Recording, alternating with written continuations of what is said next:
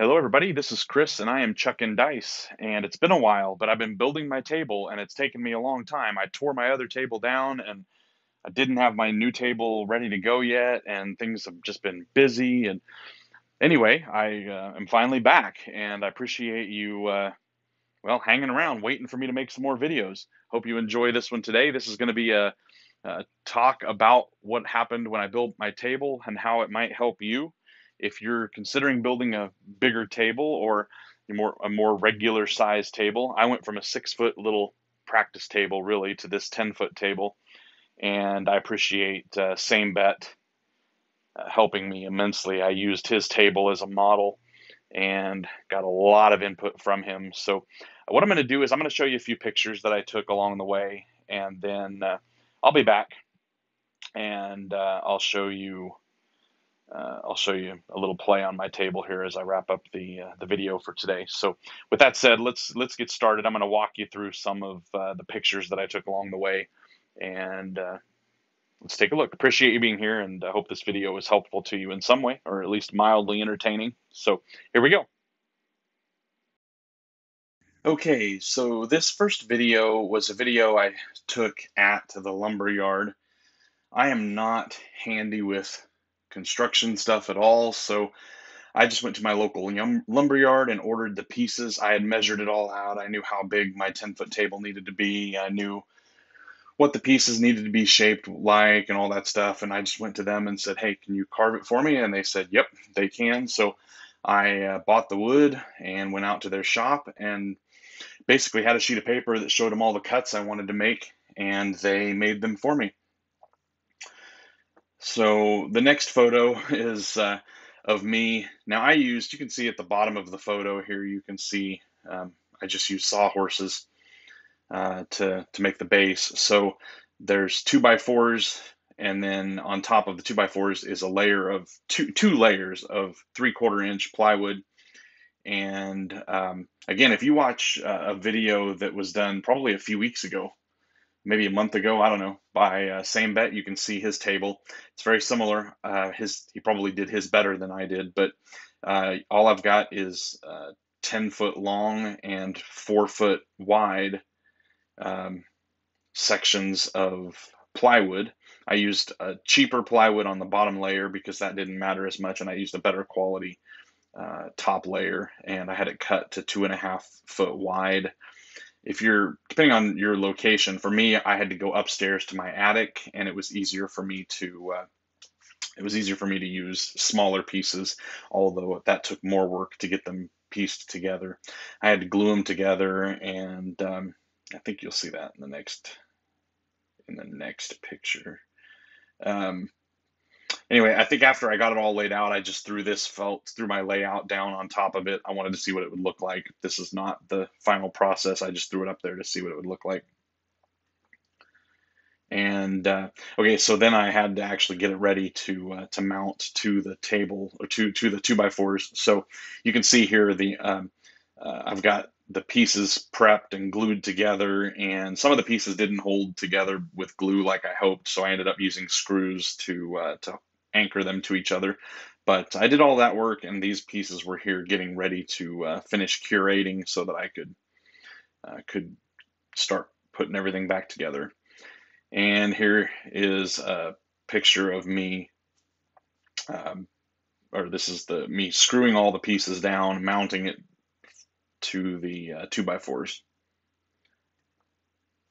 And after everything's all done, you can see it looks a little more smooth, although there are some rough spots that I didn't get quite like I would hope. But I sanded it down and removed all the fragments from when I screwed everything together. So I just tried to smooth the surface a little bit, and that's the boards right before I started putting everything together on top of it.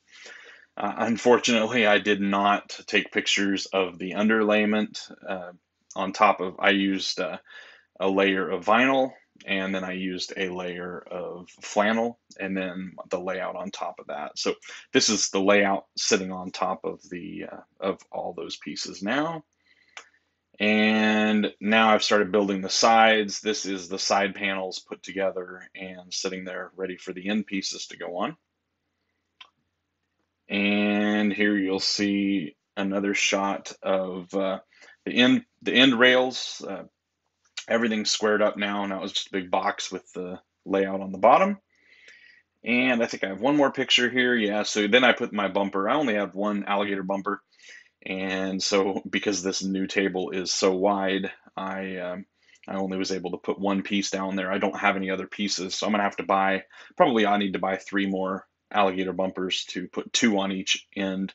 But that is basically the photo walkthrough. And now I'm gonna pick back up with my video where I'll show you the finished table and I'll play a little bit. Okay, now that we've got the pictures out of the way, let's get back to the video. This is my table again, 10-foot table. I only have one bumper because my little 6-foot table didn't need more than one bumper, and I just practiced on one end. So I do need to buy some more bumpers, but this is the way it is, and I don't have the extra bumpers on hand yet. And sometime I hope to finish out the side rails and at least stain them, and I'd probably at some point finish it out a little more, maybe with a top on it for the rail, and I don't know, we'll see. But for now, it's playable, and I do need to get a shop vac. I don't have a handheld vacuum, and so I've got some dust on the table, and you probably can see that in the videos, but especially on this black felt. But I will we'll deal with that later. So anyway, I hope you've enjoyed this video so far. Let's shoot some dice. All right. I'm going to play a strategy I hope to play tonight at my local casino.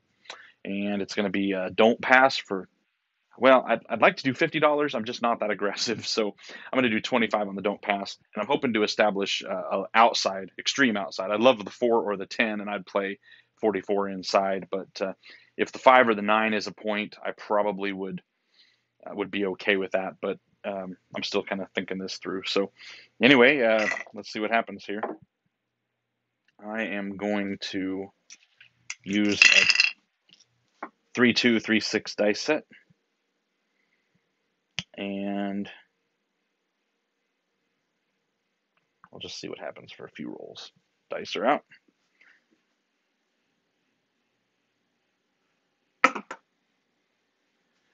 All right, well, that's not what I'm looking for. Come out 7. Helpful if you're playing the pass, not helpful if you're playing the don't pass.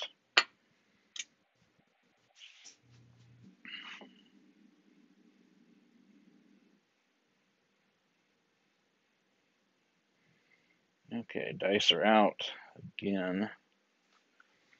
Looking to establish a point. 3, 2, 5. All right, 5 is going to be the point. I'm not used to playing on this bigger table. It's interesting how just the perspective and the size of everything, it's just so much bigger. Everything's harder to reach. Everything takes a little bit, it's further away. So okay, so I'm gonna avoid the 5, and I'm gonna do 2 units on the 6, 8, and 9. I'm gonna need to get some change. Oops, 1, 2, 3, 4, 5. Yep, 5.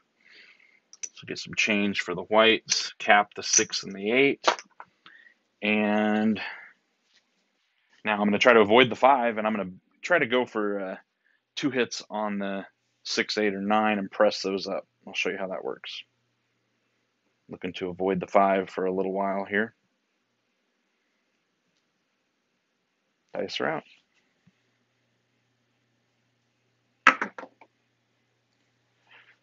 6, 4, 10.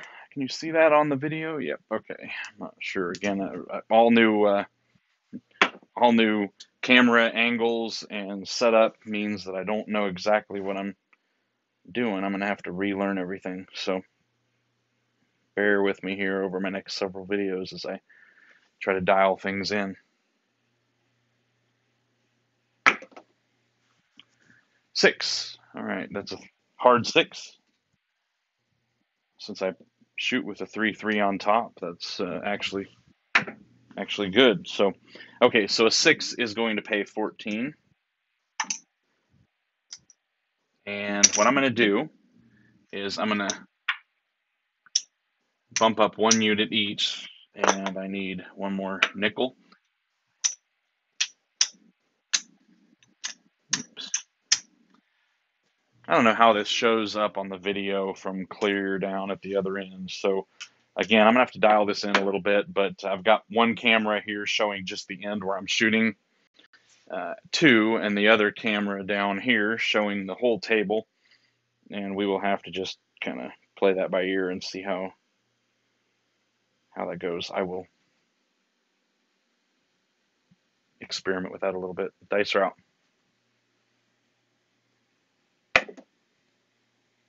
Ah, 4-3-7. It's a stinker. 4-3-7. Gonna be a loser out here. All the place bets come down. And you know what, I'll just put that here. And I'm gonna win a green chip here. I'll just bank that. And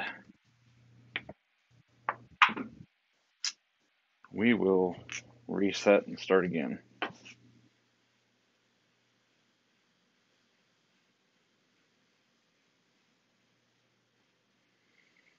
Hope you're having a great day.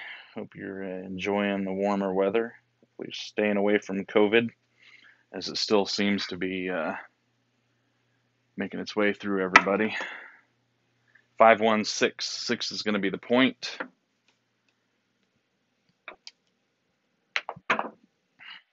Okay, so I'm going to avoid that 6, put 2 units on the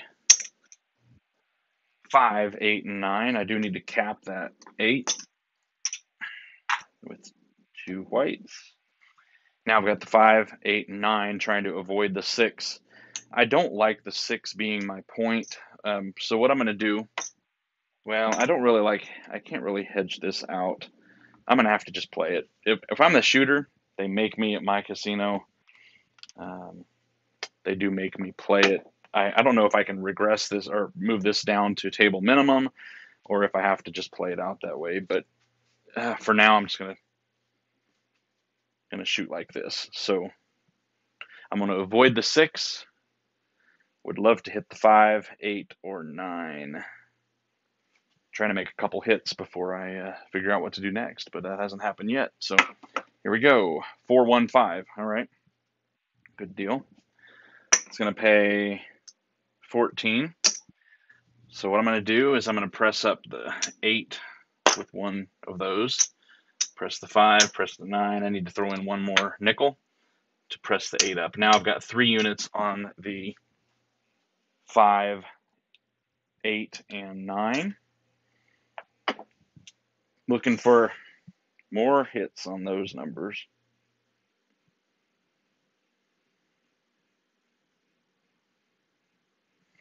Dice are out.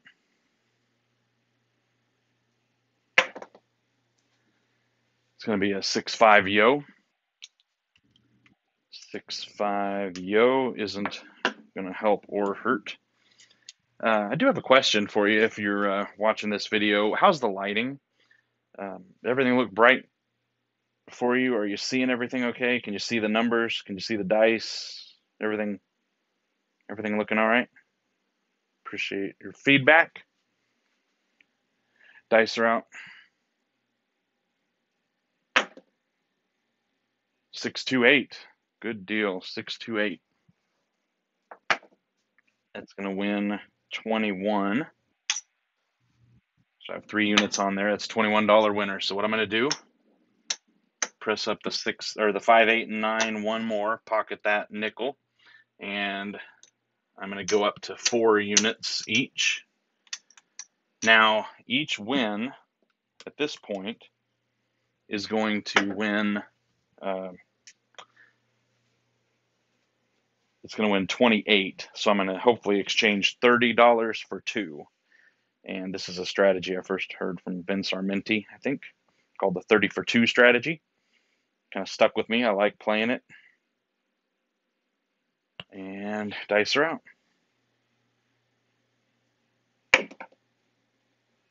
Hard 10.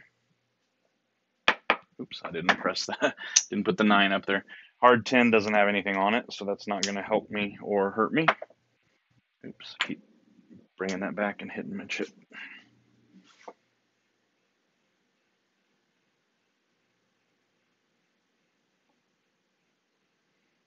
Okay, dice are out.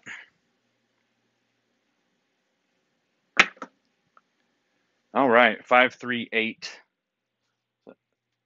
Okay, 5, 3, 8. Again, I've got 30 as a winner, and I need to give them 2. So it was going to win 28, so I'm exchanging the 30 for the 2, and we call that the 30 for 2 strategy. So what I'll do at this point is, I forgot to move that one up too, so I got 4 units on each, 5, 6, and 8. And I am going to just keep shooting now. I'm looking for one more hit, and then I will figure out what to do at this point. So, or at that point. Still trying to avoid the 6. Hit the 5, 8, or 9. Dice are out. Not going to happen. I got a 4, 3, 7. That's the way this strategy usually goes for me. I end up pressing up once or twice, and then big red comes, and I don't end up getting to collect much winnings. I am going to win 25, which is why I like playing the don't. As long as you can avoid hitting the point, the don't becomes a winner on the bad number. So I'm going to just call that good for now. And so I started with $300, and I know I didn't do great, but I did win a little bit. So there's 4, 100, 200, 250, 275, 285. So I'm down 15 bucks, right? Down 15 bucks. That's not bad. And I like playing the don't because of that. It helps me hedge. If I was more confident, maybe I had a little bigger bankroll, I'd probably do $50 here. $50 on the don't pass would cover 44 inside for a 0.7 out. And anyway, that's probably the way I'd play if I had a little more money. So in my bankroll. Anyway, I appreciate you watching this video. And again, I will be excited to start producing more videos in the near future. And thank you for watching. We'll see you next time. Bye for now.